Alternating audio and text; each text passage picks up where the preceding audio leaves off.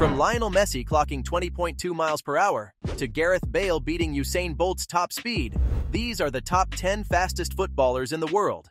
First up, Lionel Messi can manage an impressive 20.2 miles per hour. The Messiah has spent years cementing his legacy as one of the greatest to play the game. And while he might not be the speediest guy on the field, it ain't easy running this fast when you're the main playmaker on the team. One of Messi's most crucial skills is his ball control, but despite the pristine dribbling and flawless passing, he's still able to burst past defenders like it's no big deal. The GOAT makes it look easy, but something tells me y'all want to know how his main rival stacks up. I'm talking about Cristiano Ronaldo, of course, and both players have countless supporters in their camp. You can argue that Messi comes out on top in other areas, but if you want to talk pure speed, Cristiano Ronaldo is the clear winner with 21.1 miles an hour. Some Messi fans might be upset about this, so let me just say, the stats don't lie. CR7 has some insane acceleration, and at his top speed, he can run at a little over 21 miles per hour, making him edge just past Lionel Messi most of the time. Now, this is just his average top speed, and some say that Cristiano's managed to run even faster than this on occasion, but he's not known for being a sprinter. Just like his rival, Cristiano's main claim to fame is his precision and control. And it makes sense that he's not at the top of the rankings in terms of speed. It's actually pretty surprising that someone Ronaldo's age is able to run this fast, so this is a testament to his discipline as a player. Then again, most players in their prime can run way faster than Ronaldo and Messi, like Vinicius Jr., for example. Just so you know, the young Brazilian reached speeds of 21.4 miles an hour after making his debut. To be fair, he was literally born in the 21st century, and his youthful energy is bound to give him a bit of pep in his step.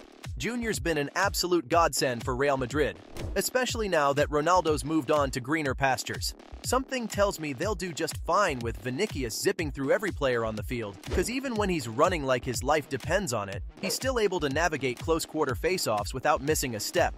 I can't wait to see where he goes from here, because he's still in his early 20s, which means he has at least 5 years of prime athleticism ahead of him. He might even equal some of the other players on this list at some point, but for now, Marcus Rashford is just one of many players that can run circles around him, because the Man U striker's demonic speeds are no joke. At his fastest, Rashford can run at just under 22 miles an hour, or 22.33 to be exact. That's how he's been able to make over 200 goals in his club career so far. Defenders just don't know what to do when Rashford hurtles towards them like a train, and if they leave even the smallest of gaps, he surges past them before they even realize what's happening. More than anything, Rashford sets himself apart with his sudden bursts of speed. An opponent might trail just behind him for a while, but the guy can accelerate out of nowhere and leave them in the dust. He showed his true potential by scoring a goal in that World Cup game against Wales, even though he still wasn't able to take his team to the final.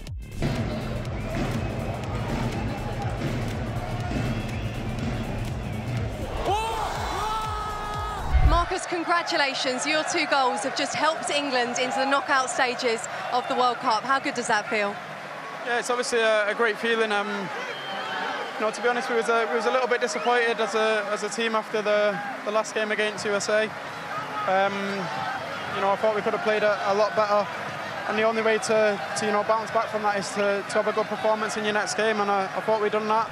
We all know what went down in the most recent World Cup, and one of the most central players for the runners-up happens to be even faster than Rashford. The one and only Kylian Mbappe can cross 22.4 miles an hour, and he hardly breaks a sweat while he does it.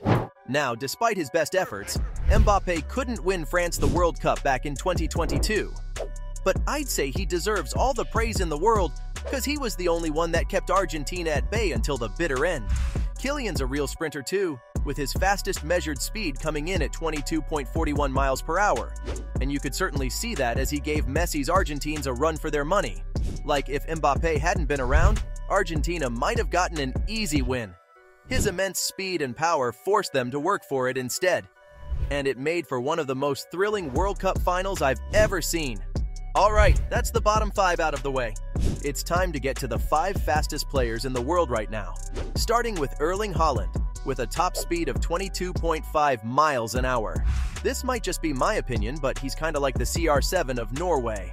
I mean, he's carved out a niche for himself thanks to his superior individual skills, but he'll never be able to win a World Cup, because his national side just isn't a match for the likes of Germany, Brazil, or even England. That said, he's still gotten his fair share of accolades, and he proved his mettle by starting his Man City stint off with 6 goals in 10 games. The young player's still got at least a decade of top-notch football left in him, so it's safe to say his current top speed is just the tip of the iceberg. Moving on, Alphonso Davies comes in 4th with 22.68 miles an hour. He might just be the fastest player in the Bundesliga, so Bayern Munich clearly did a good job by signing him on.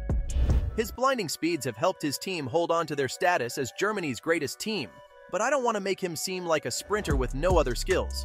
He's able to balance his defensive responsibilities even when he needs to move up the field, allowing him to excel as a left back or left winger based on the need of the hour. Davies is living proof that strikers aren't the only ones that can sprint. Defenders need to be able to keep up too, although in Alphonso's case, his opponents are the ones usually playing catch-up. It takes someone like Mo Salah to outrun him, aka one of the greatest right-wingers Liverpool's ever had. Salah can hit 22.74 miles an hour on his best day, which explains how he broke Liverpool's record for most goals in a season right after debuting. Honestly, he's so fast that it can be hard to keep track of him on the field, almost like you're trying to capture a lightning bolt in all its glory. I couldn't rank him any lower than 3rd place, but the thing is, there's one other player that can equal his pace: Barcelona's Adama Traoré. Sure, the move to Barca wasn't exactly the best decision for his career, but one thing that hasn't changed is his speed. He's the only player that can match Salah in a race, apart from a certain somebody that got the top spot. The fact that he's so huge makes his speeds all the more impressive, because watching someone so buff gallop towards you is enough to make even the steeliest defender think twice.